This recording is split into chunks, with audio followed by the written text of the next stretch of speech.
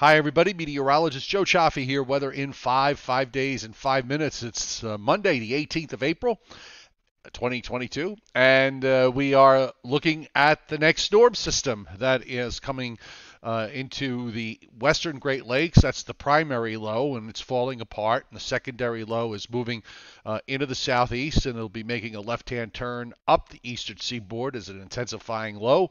And this is going to bring some heavy wet snow to parts of the interior Northeast, particularly from northern Pennsylvania on up through upstate New York, west of the Hudson, and in elevated areas. I want to emphasize that elevation here is going to be a big driver in terms of snow amounts. It's going to be more in the mountains, less in the valley areas, and it's all rain and wind for the coast. Including gales, gale warnings up for the coastal waters, and also we even have a high wind warning that is up for the areas, some small areas in southeastern New England. And you can take a look here on the watches and warnings map. Winter storm warnings for the Adirondacks down to the Catskills into the Poconos. You don't see that too often in the second half of the month of April. We've got winter weather advisories surrounding that. And I'm suspecting that we might see a few additional counties and advisories being extended a little bit further to the west, and we may actually see a couple of additional counties that are now under advisories go into winter storm warning mode once this gets underway on the western flank of this.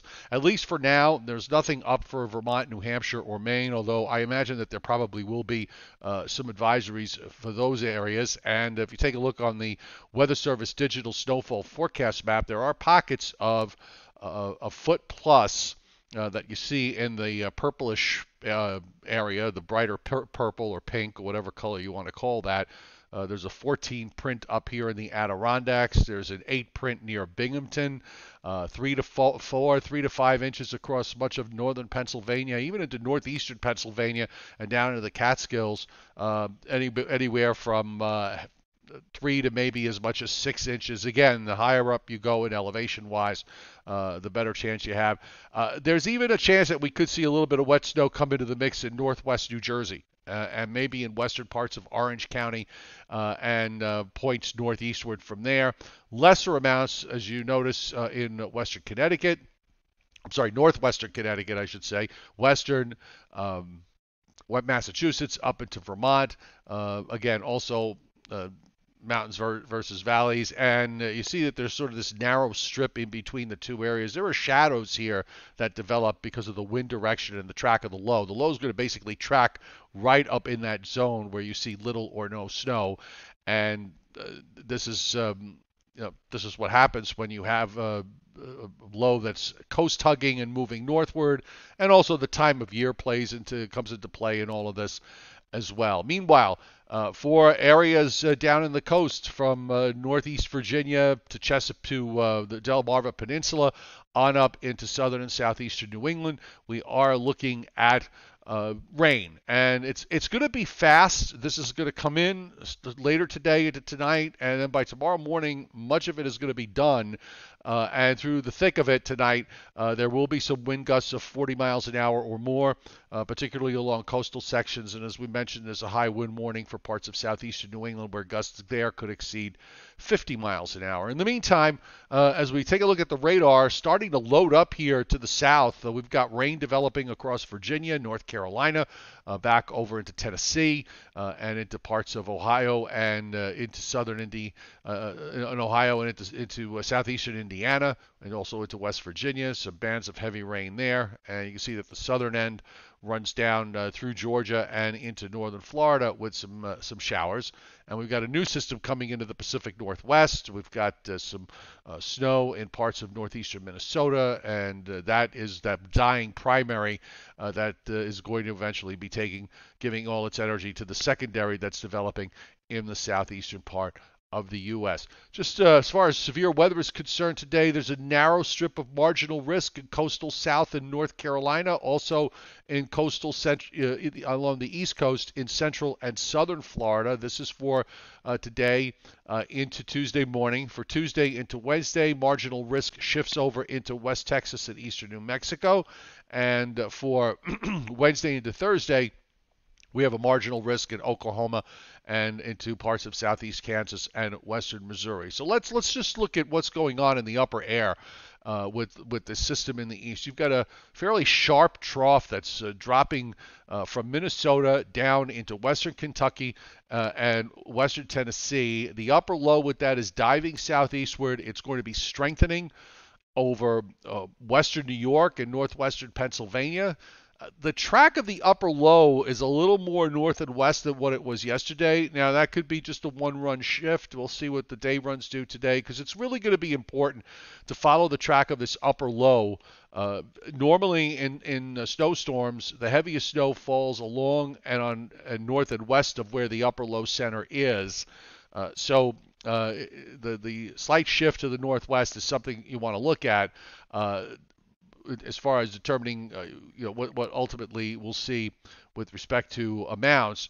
The other thing I just want to bring up is in terms of the 5,000 foot level. This time of year is especially important, and you'll notice where the zero is, where the blue starts is where the zero is. You can also see the surface low track here as you follow that low. The primary is just about gone. So there's your low. NAM loves to jump low centers around. Oftentimes it's just the way the model is. And there's your low center this afternoon in southeastern North Carolina, and then it just kind of tracks straight up northward up the coast, deepens to a 998 surface low, where the blue starts to the north and west of the low center. That's probably where you're going to start to have to deal with some wet snow. And again, these are temperatures at 5,000 feet. So obviously you start to get down to 2,000 feet. It's probably going to be the heaviest snows are probably going to be 1,500 feet or higher is my best guess ultimately. And then the low runs up right just east of the Hudson River into northern Vermont during the day tomorrow morning and during the day tomorrow, and then on up into Canada. And we're left with the chilly air Wednesday and into then it starts to pull out as we move into Thursday, and we start to see a little bit of a warm-up. So that's good. And this is what it looks like, by the way, on the surface as we take you to the NAM surface track. And so you can follow what the NAM is showing you with respect to the radar. And you see where the darker blue snows are back in central and western Pennsylvania into upstate New York. Again, because of where the upper low track on this particular run being a little bit further to the north and west, we're seeing that snow shield being pulled a little bit further to the north, and the low tracking just inland of the coast. So you get this arm of very heavy rain that comes up late this afternoon. This is at 6 o'clock this evening. You could see the rain into southern New Jersey, southernmost Pennsylvania, down into the Delmarva Peninsula by 8 or 9 o'clock, arriving in New York City and Long Island, and shortly after that across Connecticut, where the heaviest rain will be on the east side of the track of the low. And here we are by 5 a.m., the low center over New York City. The rain is done, and we're left with chilly conditions behind it with leftover clouds, maybe some breaks of sun and a gusty wind for Tuesday into Wednesday. Then the next high comes in and moves out. Another front approaches on Thursday, and for the most part, this front looks pretty weak. Looks like it kind of falls apart. So maybe this will be it. So I'll leave it. We'll probably just throw in the chance that there could be a shower or two on Thursday, or maybe even an isolated thunderstorm when the front goes by. And then dry weather follows for Friday. And setting up for the weekend looks like some kind of warm front with another big low headed for North Dakota, for South Dakota, with maybe another round of snow for North Dakota. Well, that'll be something interesting to see. It seemed to be the bullseye zone this particular month of April. So there you have it in terms of what's going on with regards to our weather here for the rest of today into tomorrow and for the next 5 to 7 days. The Joe and Joe Weather Show is back tonight at 7:30 Eastern Time, so we will see you then. Have a great day.